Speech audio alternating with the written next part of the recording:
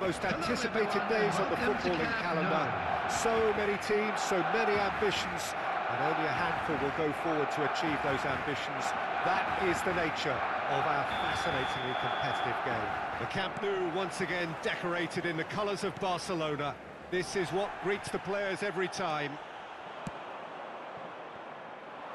And as you can see, we've already started here. Jim, who do you reckon is pivotal? Yeah, Luka Modric. He's someone, Peter, who reads the game that little bit quicker than everyone else. He's got fantastic technique too, and that allows him to weigh his through balls to near perfection, as well as keep hold of it when he's under pressure. He's a real leader out there, someone who can take control of the game and maintain it.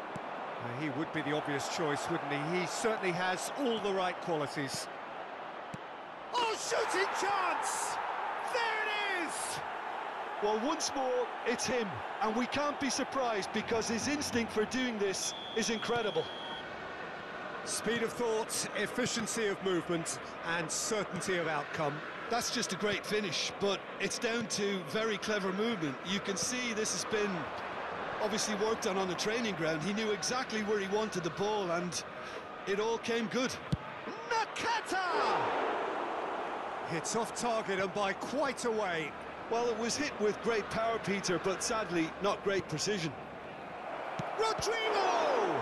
It's and in again. Glorious!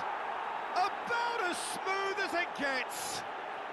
They have heard the starter's pistol and come racing out of the blocks.